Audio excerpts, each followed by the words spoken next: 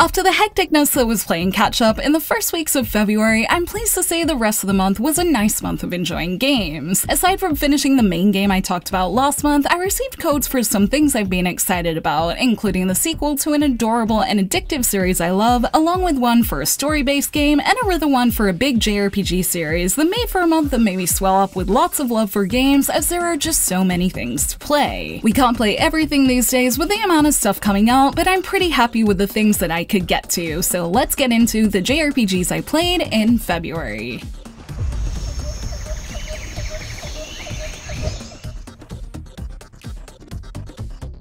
While I was overwhelmed with things to do towards the end of February, I was still happy when I received a code for the Legends of Heroes Trails to Azure, the sequel to the last Trails game I played, Trails from Zero, that promises to continue its story-rich world. As soon as I got into it, I was excited as it really gets into things right where Zero leaves off, with familiar characters greeting me as I jumped in. I also found some small disappointment initially, as I realized my decision to get the Switch version for the visuals meant I didn't get any extra dialogue or my stats from my Trails from Zero data as it's on PS4, but I quickly forgot about this as its world sucked me in again, getting me reinvested where we left off in the last game and where the story needs to go next as the SSS continues to get to the bottom of the abnormalities in this world. There is more smoothness with the Switch visuals to enjoy as I'd hoped to, and while I still want to stress that the PS4 version is more than playable, it was nice to see what it was like having everything looking as good as it could. I'll have to be more careful the next time I pick up these games, perhaps in Japanese, to make sure to get both Zero and Azure on the same system, because if visuals and text logs are something you care about, there are definitely benefits to the Switch version aside from the portability. Aside from version differences, the thing that made me realize I was enjoying this Trails experience a lot was that I was so ready to jump completely into it after my first hour. I had plans to review a different game soon, so I knew my time with Azure would be short, and in spite of this, after getting back into the flow with its S-crafts, the interesting battle timeline, and meeting talking treasure chests, I felt just like I was back in Zero, ready to move from chapter to chapter again, and I had to really remind myself to save and put it away as I was definitely ready to keep playing in this world. If I didn't have other plans, I'd definitely be diving into its story as I really do want to see what happens in this one, but I'm glad its first hour could show me that I'll feel comfy jumping in the next time I play. I hope everyone is excited for when it comes out on the 14th, as it looks like it will be just as enjoyable as Zero, and I look forward to when I can get back to it too.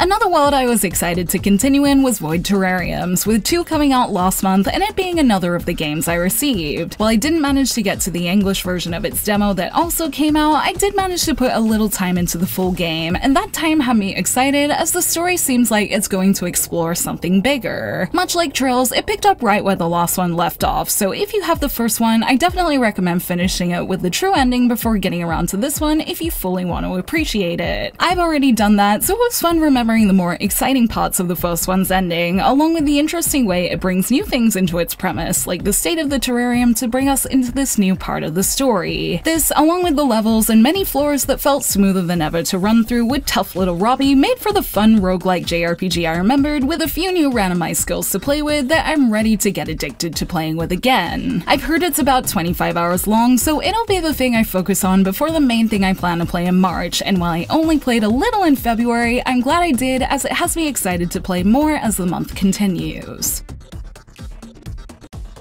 Theatrhythm Final Bar Line was the first thing I played after pulling my head out of Fire Emblem as I looked for a relaxing experience, and I'm pleased to say it was exactly what I wanted it to be, with the great music of Final Fantasy being the perfect backdrop to a fun rhythm game experience. I was actually super happy with the controls too, which might be a surprise to some, as from what I've seen they've been a little hit or miss. I love the rhythm game Bang Dream, and the control scheme is actually quite similar to how its Switch version plays if you use the controller mode, so this let me feel like I could pick out Theatrhythm's controls with no real learning curve at all, and enjoy what felt like new mechanics to me, like the diagonal flicks and wavy notes, as I enjoyed playing with some great music. I had a great time remembering the tracks I loved from 7 and 13 so far, and I'm also excited to hear more great songs as I continue, but so far, it's a fun celebration of Final Fantasy music that shouldn't be missed by fans of rhythm games and the series, as I think it's a perfect marriage of the two. I can see myself easily putting a bunch of time into this, so maybe we'll see me review it in full at some point. I'll have to find somewhere to balance it between the rhythm games and JRPGs I usually play, but with how fun my time was with it, it's definitely given me a desire to do so I definitely look forward to playing and celebrating this series' fantastic music through play again soon.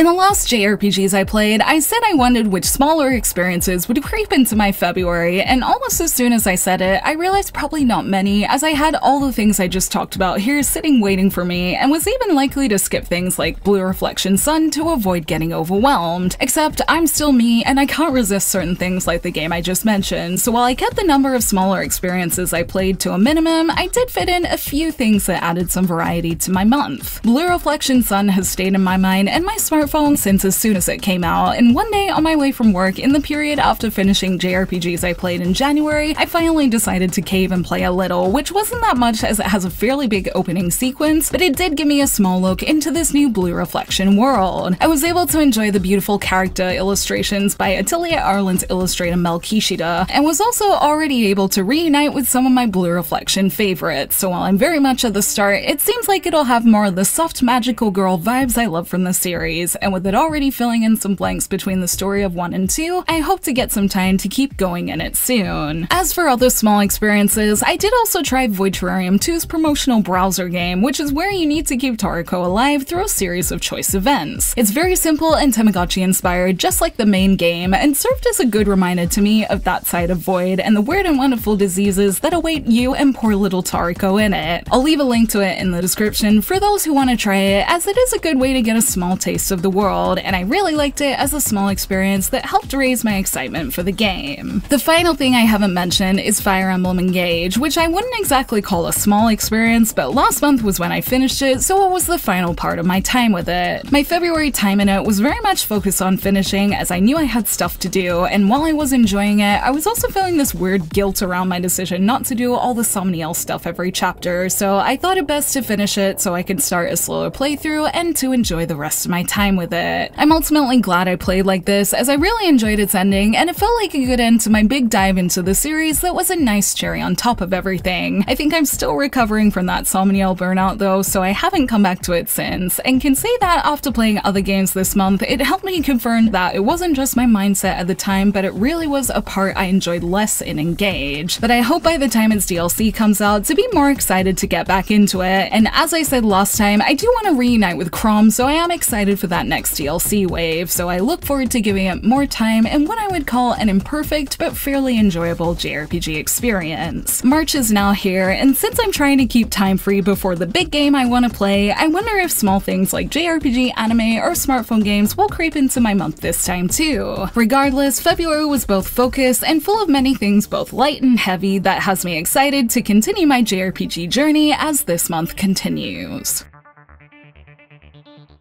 For anyone who's followed my channel for even a short amount of time, my plans for this month are probably so obvious that I don't really need to say them. But you all know I've been saving my time for Atelier Ryza 3, the finale to the secret trilogy of the Atelier series, and I'm so excited to play it that I'm making sure that nothing gets in the way, as I'm so ready to adventure and explore and use keys in this next open field Atelier that will finish off Ryza's story. That's basically my main plan, but I did already mention there's another thing that I hope to finish too. Void Terrarium 2 is still waiting on my PS5 for me, and with it being a fairly approachable 25 hours, I see no reason not to play it before getting into Ryza 3. Somewhat smaller experiences like this will probably be what I gravitate most towards for the first part of this month as I wait. Things like Void Terrarium 2 and Theatrhythm will be good things to play without much pressure and fear of it overlapping with my main game for this month. This will unfortunately mean leaving Trails to Azure alone for just a little bit, but not without intent to get back to it, as I really do need to return to Crossbell and tie up loose ends there as well, just after I do the same in Ryza 3 that I'm waiting for every day. It's a month I'm very excited to get into, and I hope everyone else is excited for too, as another good month of JRPGs gets underway with plenty of good things to look forward to.